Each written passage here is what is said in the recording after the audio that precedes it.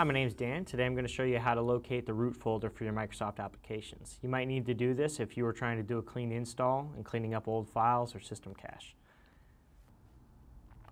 Now, most computers, your default system files are stored on your C drive, and you'll look for folders labeled Program Files or Program Files x86. Under your Program Files, you'll see a folder entitled Microsoft Office, and then you'll see a folder entitled Office with a corresponding number.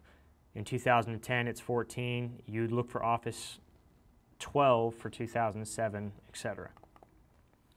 My name is Dan. Today I showed you how to locate the root folder for your Microsoft applications. I hope this helps you.